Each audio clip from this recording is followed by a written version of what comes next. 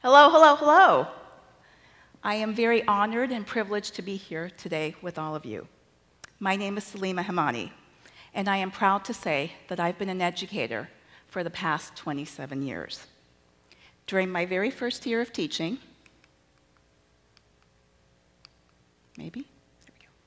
During my very first year of teaching, 26 years ago, I taught in a middle school, 6th, 7th, and 8th grade in Pinellas Park. One of my very first expectations was that my students would rise and we would recite the Pledge of Allegiance. We would be very respectful. And to be honest, never had any issues. The pledge would come on, middle school, over the intercom, way back when, and we would recite the pledge. And then we would move on towards the rest of our day. And then one day, my assistant principal asked me to come to her office. And I did. And she told me that I could not expect my students to rise for the Pledge of Allegiance. I was surprised. I said, why? She said, education is a right, not a privilege. I was shocked. What do you mean? Education is a privilege to me. It always has been, and it will always be. Why, you may ask? Well, let me tell you the story of how my parents ended up in this beautiful country. I was born in Kenya, but I lived in Uganda for many, many years prior to this. During this time, between the years of 1971 and 1979, a man by the name of Idi Amin ruled Uganda. He was considered to be one of the most brutal dictators that ever lived. He believed that he was selected by God to walk alongside kings, prime ministers, and presidents. Idi Amin was born in a small village called Kokobo in Uganda. He was raised by a single mother along with 3 other siblings. He was formerly uneducated.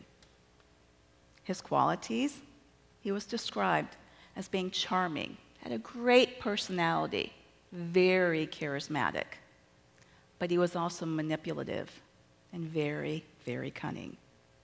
But it's these qualities that helped him rise through the military with great success. In 1962, Uganda gained its independence from Great Britain, and Prime Minister Albao became the new Prime Minister. Prime Minister Albao and Amin grew very close very quickly, and Amin soon became his right-hand man. Time went on, and the two started having disagreements, mostly about their illegal, yet very lucrative, smuggling business. And then on January 25th, 1971, Amin devised a military upstage, a very brutal military upstage, and became the first new self-proclaimed president of Uganda. Initially, the people of Uganda were very happy because Prime Minister Albao did not really care about the people of Uganda. And with Amin as the new president and Albao in exile, Amin was free to govern with the military government. Amin consolidated his power with extreme brutality, terrorizing certain ethnic groups. In his first year, Amin killed 6,000 of his own troops, simply if he felt like they had a clash of ideas. And during this time, between 80,000 and 300,000 people were murdered. But this is a rough estimate, because nobody really knows the correct numbers, because at this point, everything was under Amin's power. But one thing that we do know for sure is thousands and thousands of people suffered during this time, and also for many years after. And then in September of 1972, Amin declared in a speech that he was giving Uganda back to the ethnic Ugandans. Who was he referring to? He was referring to the Asian Africans. What did he want? He wanted them to leave Uganda. When? Immediately. What does this mean? This basically meant that if you were not black, you had to leave. The people of Uganda, the Asian Africans, did not understand this. They were so surprised. They were shocked. Many of them were born in Uganda. They were raised in Uganda. They were productive citizens of Uganda. And yet, they had to leave. Many were teachers. They were doctors. They were lawyers. They were successful business men and women. Some got scared, and some left immediately as they feared for their life and their families' lives. And with no elections, it was easy for Amin to implement a strict curfew system and also a uniform secret police system, which Amin directed to exercise the absolute power of life, liberty, and death. There is no definitive reason why Amin did this. Some say that he had a dream and he acted on this dream the very next day. Others say that Amin said God told him to do this. And yet others say that Amin fell in love with an Asian African, but because her family did not like Amin, they sent her away. My father was one of those people that eventually fled.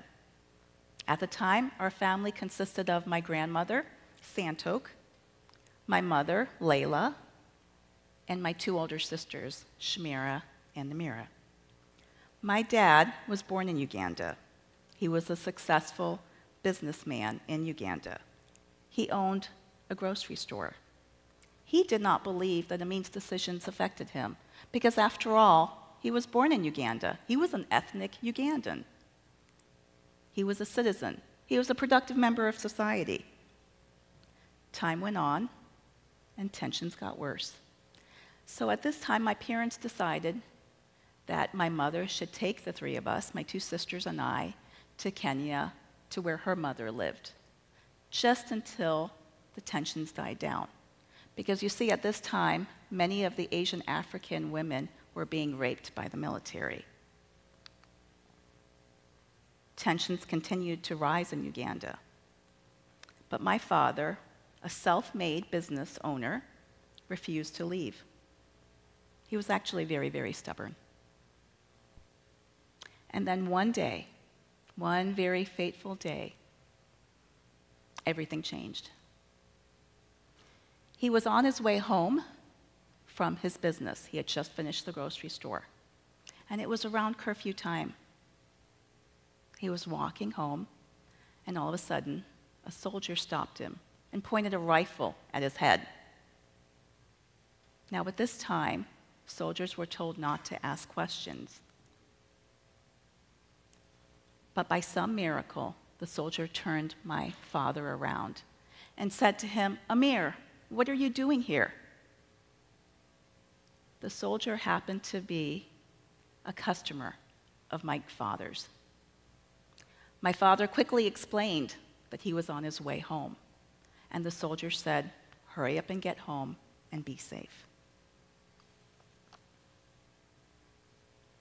My father went home and realized that he had two choices. He could hold on to his property, or he could keep his life. My dad chose his life. Immediately after this ordeal, the very first phone call that he made was to my mother. And he told my mother to stay in Nairobi, not knowing how long it would be until he saw his family. The second phone call that he made was to the United Nations. Now, the United Nations, along with Prince Aga Khan and the Aga Khan Developmental Network, were helping the Asian Africans to leave Uganda and to find safety. And then in November of 1972, My grandmother and my father got on the last plane to a refugee camp in Malta. My father had to lie to his mother because she was just as stubborn as he was, and she was not about to leave her country, her home. They left with the clothes on their back. They left with a small suitcase of possessions. And at the age of 42, my father left his business, his home, his country, his extended family, and his friends. Why? Because he was not black. We were separated for 1.5 years. My dad said that life in the refugee camp was very hard. The lines for food were very long, and the food was often too cold for his mother to eat. He was not able to obtain a work permit and felt defeated. My dad said, "The refugee's life is the worst kind. You have to beg. Sometimes you have no choice but to accept charity." But he was always grateful to the Maltese people. He said, "I'll never forget the Maltese people. They are not very rich, but they have a big heart." Meanwhile, in Kenya, my mom took my sisters and I to live with her mom, along with their siblings and their respective families. My mother eventually got a job in a fish market, while her sister-in-law watched her 3 children.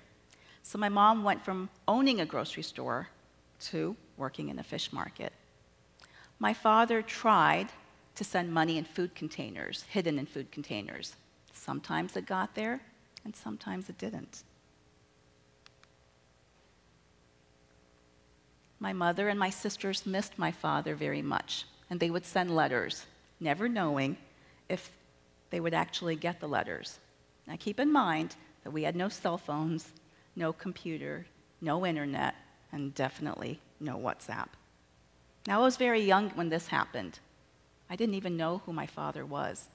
I believed that my father was my uncle, the man that was currently taking care of me at that time, and I began calling him Daddy. Then in June of 1973, my dad got word that he was being sponsored by the King of Glory Lutheran Church and Pastor Rabine in Newport Richey, Florida, purely as a humanitarian gesture to come to the United States of America. And then, in February of 1974, our family was reunited in Newport Richey, Florida. Life was hard in the United States for them. New language, new customs, new ways of work, new everything. My father quickly got a job as a stock boy in the grocery store, and then went on to work at Dunkin' Donuts. He went from owning a grocery store to working as a stock boy in a grocery store. My mother got a job at Square D Company, working with large transformers. She did not have a driver's license at this time, so she would walk to work, a couple of miles each way. She worked from 4 a.m. to 4 p.m., 6 days a week. She went from owning a grocery store to working at Square D Company, working with large transformers. Life was very different for my sisters as well. New school, new language. They'd left all their friends at home, their extended family. It was different for everyone except for me. The only thing that I had left behind was the man that I thought was my father, my uncle. My parents' lives had changed drastically. My mother remembered a conversation that my father had with Pastor Rabine. Now, Pastor Rabine was the man that sponsored us. and they were looking at the worthless documents of the property and the store that we had owned, which was worth about $140,000 at the time, which today would be about $938,000. And my father said, "It is useless to keep in mind everything that we have lost. Our future never looked brighter than it is now." The pastor, being a former refugee himself, told my parents, "It is difficult to lose your possessions, your home, and your country. The streets of America are not paved with gold, but nowhere else will you get such great opportunities." As my sisters got older, our parents always told us, "We owe so much to the pastor." And my father would say, "The best man in the whole wide world." My dad passed in 2012, but before he did, he always told his grandchildren that he was never angry with Amin. In fact, he was grateful to Amin, because if it were not for Idi Amin, if it were not for the Lutheran Church, if it not were for Pastor Rabine, our family would never have seen this America. Despite all the hardships my parents faced, they always viewed coming to America as a land of opportunity for their children as well as their grandchildren. Our family proudly became citizens in September of 1980. I truly believe that I understand what it means to be able to live in this country due to my family's migration from Uganda. I will never take this country for granted for many reasons. One is that it has given us an education, one that should never be taken for granted. Looking back as an adult, I realize that so much of the values that I was raised on, I have instilled into my own children. I believe that they know the value of education, and I hope that they take advantage of every opportunity that comes across to them. So back to the beginning of my story. Although I do not teach anymore, I am now a behavior specialist at San Jose Elementary. Go Hawks! Every day when that Pledge of Allegiance comes on, I stand proudly and I recite the pledge. And I highly encourage others to do the same. When my parents became citizens, I was 9 years old. And I remember very, very vividly going to the citizenship ceremony. And I remember standing next to my parents. And I remember standing and watching them as they recited the pledge. I remember the smiles on their faces. And then a song came on, "God Bless the USA." And I remember looking up at them, and I remember the tears in their eyes. I have that very, very vivid memory of this. I was blessed to be able to go to the citizenship ceremony again with my husband. Now, he wasn't my husband at the time, but this time I was an adult going to the citizenship ceremony. And I remember standing and reciting the pledge with him. And I looked over at him, and he also had a huge smile on his face. And then the same song came on. "God Bless the USA." And this time, I'm the one that had tears in my eyes.